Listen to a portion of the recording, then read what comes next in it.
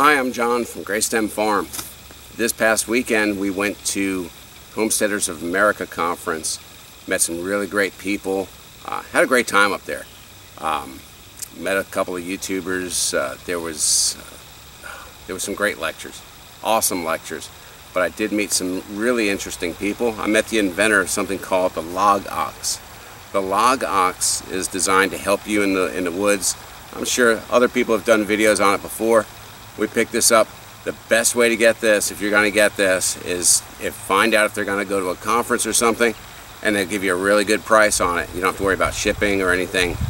So this is the best way to get it, is to actually pick it up right there. If you're going to be there anyway, and they're going to be there, may as well get it there. But it's the log ox. We got the Forester pack. Let's take a look what we got in here. It's supposed to all fit right in this bag. So some assembly required. Everything looks like it fits nice. Make sure you always put these cotter pins back in, because I guaranteed you're going to lose those cotter pins. Everything fits in there really nice. And that's used for two purposes. Take that out. These clevis pins, if you lose those, you might be able to get them from Tractor Supply or something, but I'm not really sure. This piece here is going to go on that, but first we have to assemble it. And we will use just a set of pliers for now. This is a self-locking nut. You can tell that because it has a little marking in the side, a little indentation. It tells you that it's self-locking. I don't know if y'all know that or not, but learn something new all the time. So we're just going to tighten it, just snug it down for now, and then I'll go in the shop and actually get, it might be okay like this. Yeah, I'll go in the shop later and just get a, yes, it is standard. It is not metric. So you can use your standard wrenches for that. Hoorah.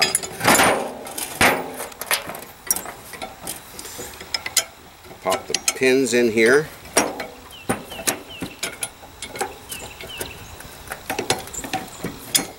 There we go. Just pop the pins right in. No effort at all. Put the other pin in here. And that could be used as a log jack or a log dog. That's what they call it. Depends on what part of the country you're at as to what you call it or not.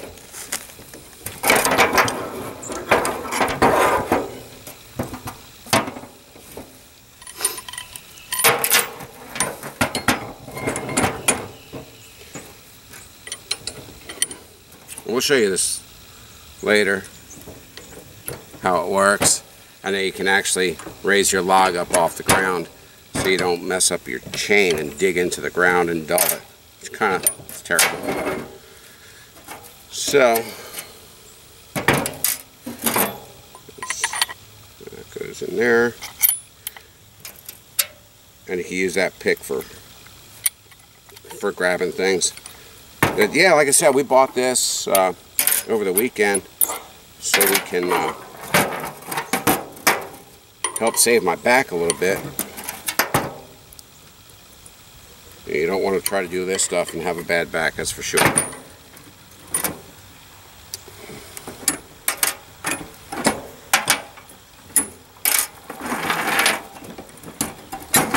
Might be nice to actually put a magnetic tray or a magnet in my bag. Well, let's see if everything fits in the bag. That's your belt holder right there. There it is. That's your belt holder. Put it on a belt.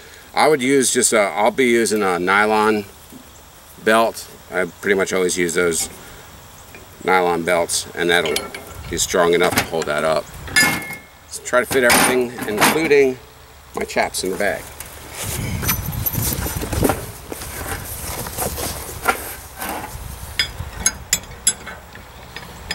I think I am going to put a magnet in the bag just in case I throw these in the bag if I'm out in the woods, so I don't lose them, because I probably will lose them because I'll forget to put them on there. But if I throw them in the bag, every time I pull them off, hopefully I'll be alright. Okay. guess start with the biggest thing first. Then move our way down. It's nice, they got little pockets in here, so I could probably put my safety glasses in there, maybe a pair of gloves in there. Looks like that'll fit in there nice.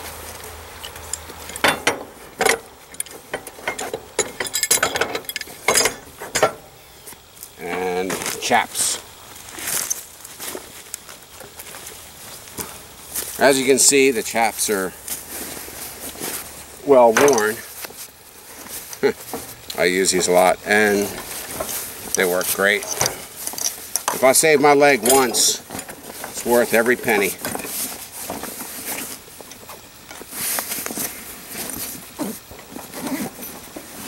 Hospital visit, think about it, hospital visit, our deductible is like $150 for our deductible, and these cost, the chaps cost right around $150, so it's worth it just in the one payment to the hospital, besides for all the stitches and possible damage.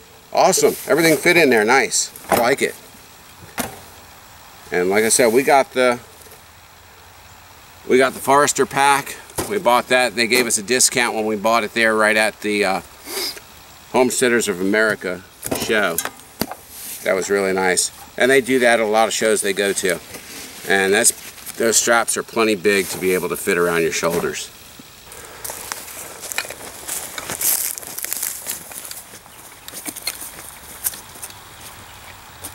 This is pretty dry wood that we have here. But I can pick that up like that. So, using this to get the stuff out of the back of the pickup truck would be really nice, because I can really reach in kind of far and get stuff out. But the main thing is here, picking these logs up. I can get in there and I can just use my legs and not have to bend over.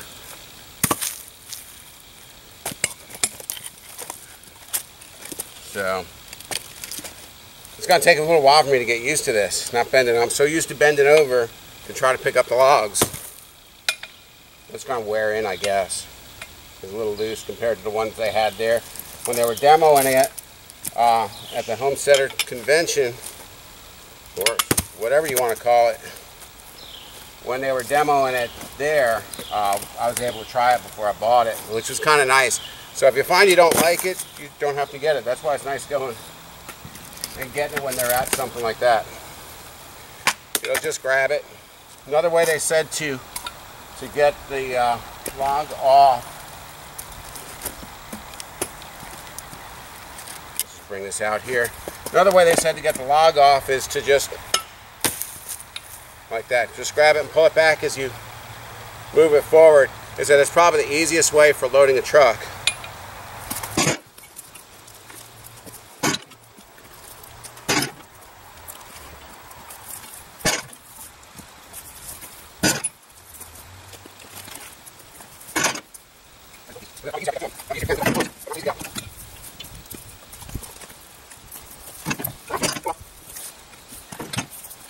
Right, I've been real happy at how this thing works. I've been using it to fill this thing up. I mean, it's nice. This is starting to break in a little bit, so I guess it just takes a little movement for it to start breaking in. That kind of moves freely now, where it wasn't moving as free before. So that's the only thing that I saw that was a problem. It just needed a little break in. So made it nice and easy. My back feels good. We just loaded this up, and now we gotta get back to work. Get this unloaded and load it back up again. We'll see you next time.